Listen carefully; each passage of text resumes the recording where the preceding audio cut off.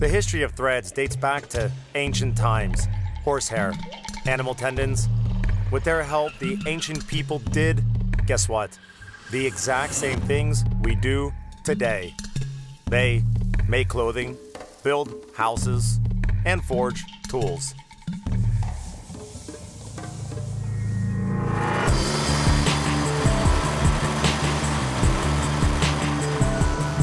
Basically, modern threads, having maintained their appearance, have undergone drastic changes.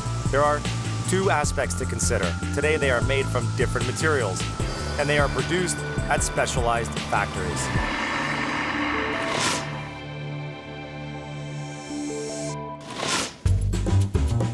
One would think a woolen thread is such a simple thing, thin and smooth. But before becoming thin and smooth, its fibers are stretched out, combed, steamed, spun, meaning a few strands are twisted into one. The thread undergoes spinning, doubling, and steaming. But wait, apparently we should start over without the tricky terminology.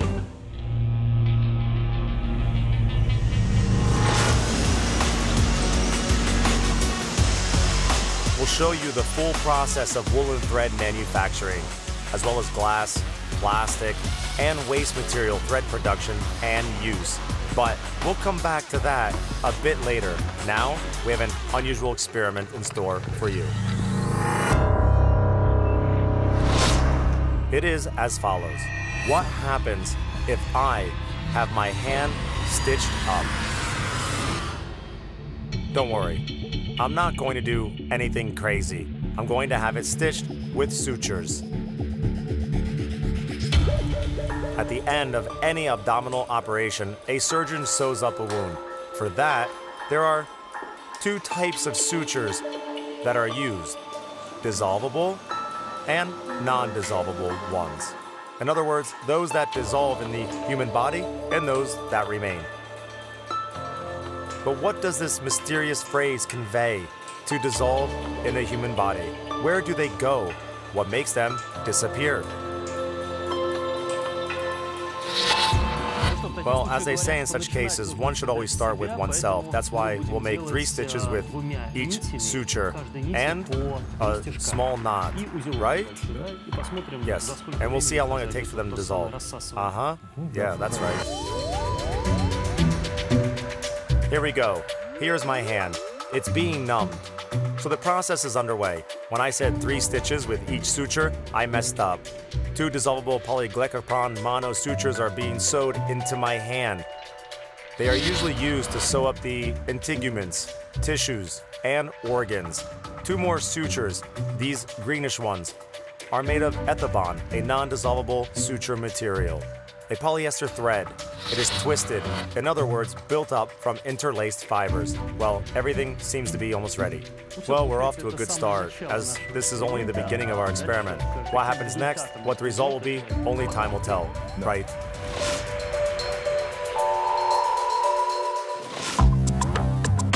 And time should tell the following. Non-dissolvable threads, 2 upper stitches, will remain in the hand. Dissolvable ones, 2 lower stitches. They'll disappear. In general, I don't know how it will happen. According to the surgeon, it will take them from 3 to 4 weeks to dissolve. So we'll see.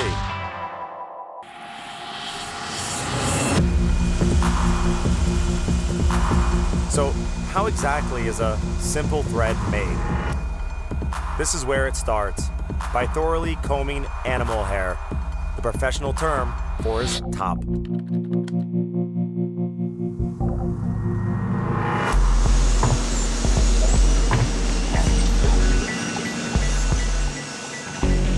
Top is unwound and blended, or melonged, as they say here. Do you remember the labels on your clothes? 50% wool, 50% acryl. The entire process of blending, melonging of wool or other materials takes place here.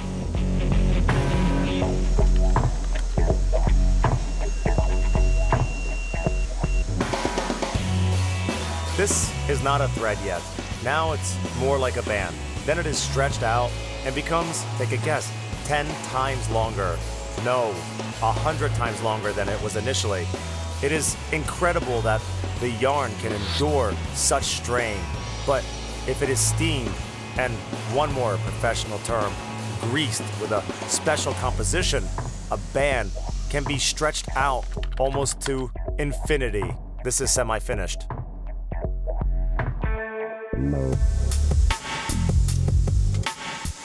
One strand of roving is divided in two and wound, while controlling the strain into cops, as they call it here.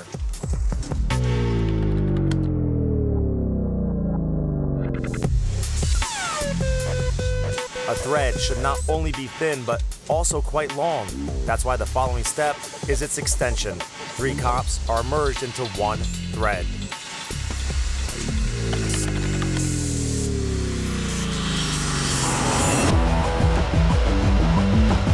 And that is a doubling and twisting machine. Here, a future thread is doubled.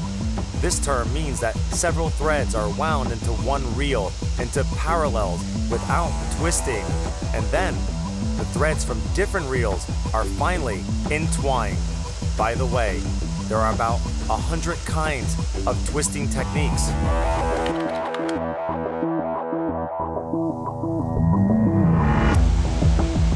And so, everything is ready. The threads are of required length and thickness, though they are wound too tight in this bobbin. They are rewound to release tension.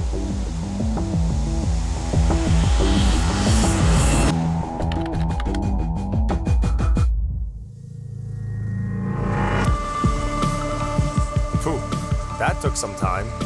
We need some rest. And believe it or not, the threads need it as well. They go to a steam chamber, kind of a sauna. They are under the influence of water vapors. The thread turns soft, fluffy, and light. In other words, it takes the shape of a thread we are all familiar with.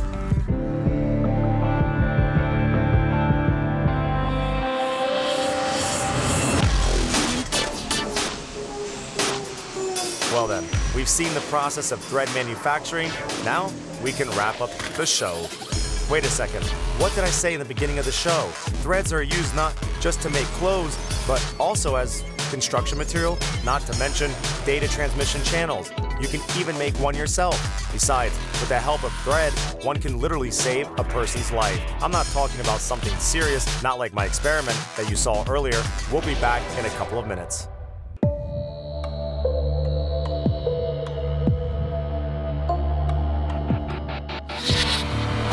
At the start of our show, I asked to have my hand stitched in order to understand how dissolvable and non-dissolvable sutures work. So, right now, here is my photo and video diary. So, 3 days have passed since the stitches were applied. The inflammation is almost gone, and I've discussed with the doctors whether or not I should cover them. Finally, we decided to leave them exposed. I can't tell the difference between the stitches now. In general, they are alike, though the doctor said at least a few weeks should pass before the result is visible when one suture dissolves completely and the others remain. So we'll see what happens next. All right, and meanwhile, let's look at the threads from which door and window frames, panels, ground effects, tubes, sport equipment, cupolas, swimming pools, and boats are made. This is a well-known material found practically everywhere. I'm talking, of course, about glass fiber plastic. Glass fiber plastic is a light composite material. It's corrosion resistant. That's why it's employed to make boats, for example. It withstands fluctuations of temperature from -60 to +80 degrees Celsius. One of the reasons it's suitable for construction. We compared 2 constructions of the same shape and of similar strength, one made from glass fiber plastic and the other one from steel. The first one will be nearly twice lighter than the latter, and the main advantage of this material is how cheap it is to produce.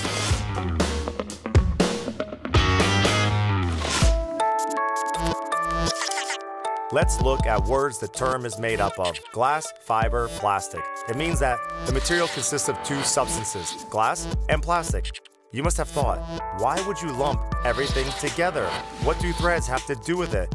The point is that the glass is turned into threads, these glass balls, to be more precise.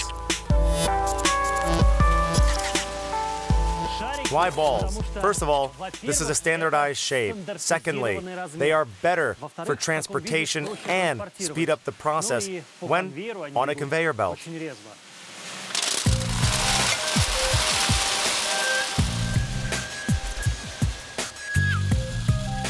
The conveyor belt brings the glass balls to a furnace. Remelting is the first step of the glass to thread transformation process. So, the temperature inside the furnace is higher than 1,300 degrees. The balls melt, turn into a thick liquid which, through gravity, trickles down into tiny holes.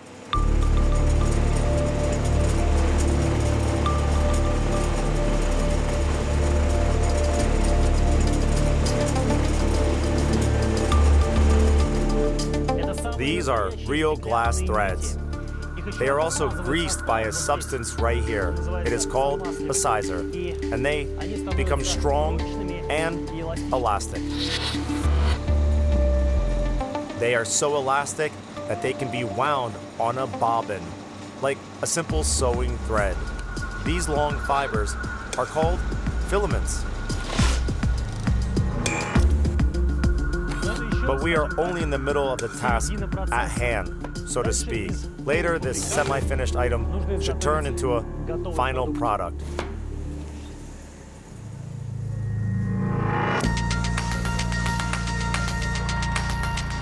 But not just a product, but several different products, up to 4 to be more precise. But in reality, there exists even more options. Here, they produce only 4 fiberglass products. Well then,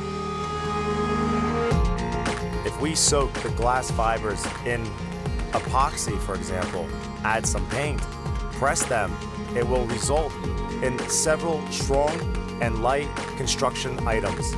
By the way, that is exactly how hockey sticks are made. This process is similar to making reinforced concrete structures, but there are glass fibers instead of reinforcement, which are dipped into plastic instead of linking solution. And if we press the fibers covered with linking, we get these sheets. They are used, amongst other things, to produce boats and yachts. There is another product made from glass fiber plastic. The fibers are cut into tiny pieces. It is called glass wool. But this wool also contains plastic. All that goes under the press. As a result, we get a tray like this, very solid. And finally, the fourth product. And it is made entirely from glass threads, not from glass fiber plastic. It is glass cloth. There are many ways to use it, as it is moisture resistant, hard wearing, long lasting, and non-flammable. Just look, it suits but doesn't burn. As it is, at bottom, it's a glass fabric.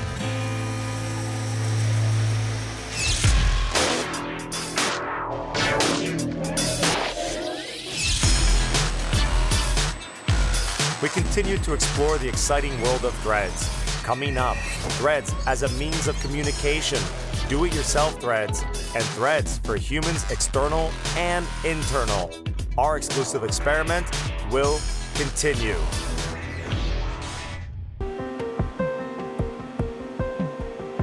These threads literally changed our lives. Thanks to them, we have high-speed internet as well as the entire cellular communication network. Before we get to that, let's check my sutures and how things are working out for them. Just a reminder, I stitched my left hand to find out how dissolvable and non-dissolvable sutures work. Now, let's see the result. What's new? Almost 2 weeks passed since I've undergone this little surgery, and now we can see two things. First off, the sutures are fixed, even though they were exposed to water when I took a shower. They also rubbed against my clothes. Nevertheless, they seem like they have just been sewn in. Secondly, if you have a close look, you'll see that there is reddening where the dissolvable sutures were sewn in, while near the non-dissolvable ones, the skin is white and clear. It doesn't bother me, but I felt I needed to mention it. So, how do both types of medical sutures work?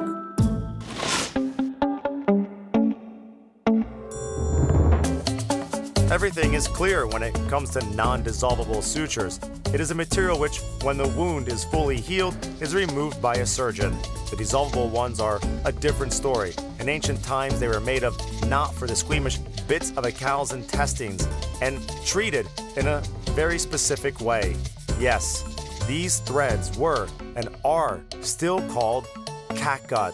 They basically dissolve inside the human body, or to put it differently, rot away. The sutures in my hand are the modern ones. They consist of copolymer glycolide, and they dissolve due to hydrolysis. No rotting through, just decomposition to water and carbon dioxide.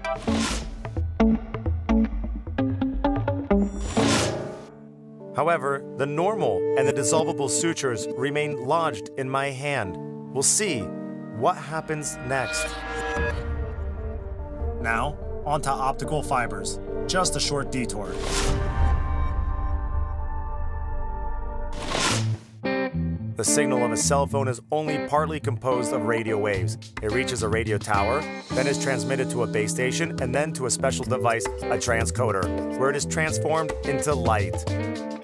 In the form of light, the signal rushes to the next station. There, it turns to a radio signal once again and is transmitted to a subscriber. Cities, countries, and entire continents are linked with optic fiber threads. Dozens of thousands of kilometers of all the internet traffic is transmitted by these very threads. Fascinating, isn't it?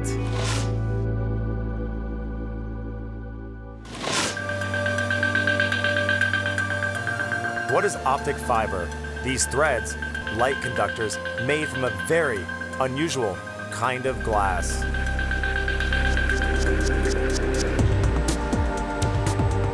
This tube is a future light conductor. Moreover, it is made from ultra-pure glass. When it is melted down, the silicon, the germanium, the mixture of gases are added. As a result, we have this workpiece. In fact, it is made up of two types of glass, one inside the other. The ultra-pure is inside, and the one with a higher refractory index is outside. In just another short detour, it'll be the last, I promise.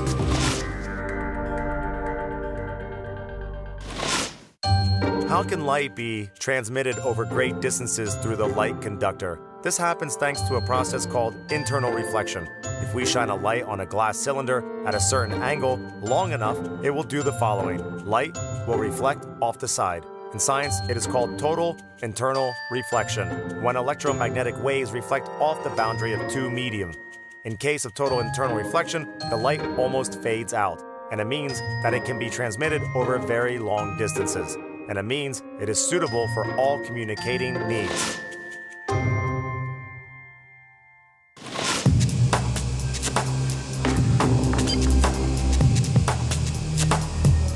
Our workpiece of a future light conductor is placed into a furnace. It is an extraordinary 12-meter high construction. Let's have a look. Up top, the temperature is high. The workpiece is melted down and trickles under its own weight, turning into a thin and, what is important, flexible glass thread. The rate of extension influences the thickness of the thread. It's necessary that it should be a bit wider than a human hair, 125 microns approximately.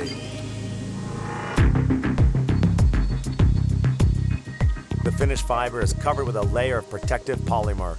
The last thing to check, how well it conducts light. Optic fiber threads can transmit the signal almost in a flash, over thousands of kilometers. The signal won't get lost. It is resistant to interference. Optic fiber abilities haven't been fully explored yet. The experiments with different materials and different light wavelength are still being carried out. And who knows what else these threads are capable of.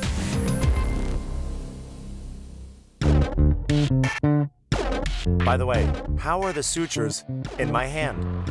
No changes yet, though more than 3 weeks have already passed. Okay then, in the meantime, let's do this. Let's see how we can make perfect construction grade threads from waste material. We'll need plastic bottles. Yes, simple ones, of any size, the kind we usually throw away. And this device, a bottle cutter. It is easy to make. You can find the instructions on the internet. And now, we cut off the bottle's bottom, put the bottle into the cutter, and just pull.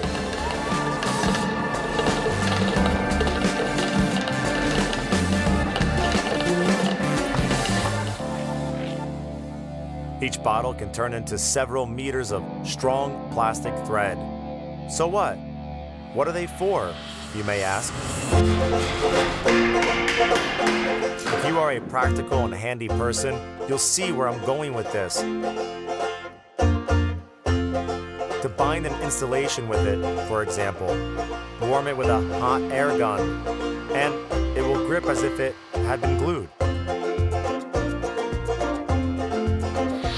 After a few tests in the studio, we decided to take a field trip.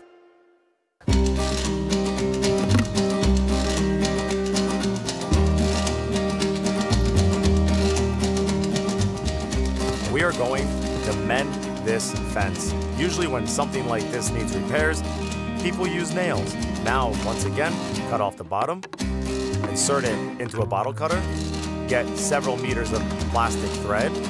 Let's make it happen. This method of turning a plastic bottle into a thread, almost simultaneously invented by farmers all around the world, is surprisingly simple and effective. The threads are sturdy, strong, but loose. They are frost, heat, rain, and snow resistant. That's all for today. By the way, it's time to see how the suture experiment went. I've almost given up waiting for the result, but lo and behold. It happened, if I may say, a little unexpectedly. This episode is heading to post-production in several days. Me and the entire experiment crew, well, we weren't sure that we'll be able to finish the experiment as we were running out of time. But just as the surgeons had promised, 4 weeks after the operation, I couldn't see the lower suture, the dissolvable ones. They just vanished. Only a small red stain, which, according to the doctors, will also go away at some point. All in all, I'm very happy that everything turned out the way that we and the doctors expected to happen.